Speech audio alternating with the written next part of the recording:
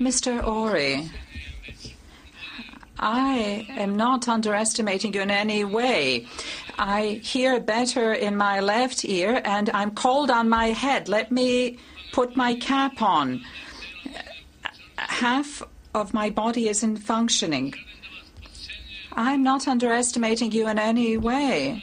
I want to communicate with you in a humane way. You are trying to impose impossible conditions on me, a lawyer I don't want. And I'm just going to look at you. Mr. Mladic, I do not want to impose anything. I refer you to the registrar to resolve the matter. Could you please be silent, when I'm speaking, Mr. Mladic. Mr. Tadic, my last, if you say I will continue to interrupt. No, you're not right. You're wrong. We're not going to discuss you. I hereby instruct you not to interrupt me anymore and to wait until I give you an opportunity to speak, and I will proceed. Under count 1, Mr. Mladic, you are charged with genocide, punishable under Article 4.3a of the statute. No, I'm not going to listen to this.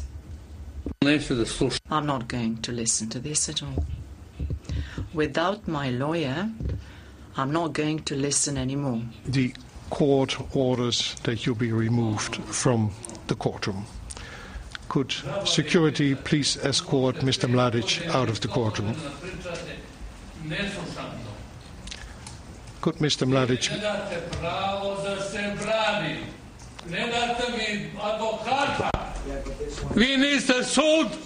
Not a court. Who are you? You're not allowing me to breathe.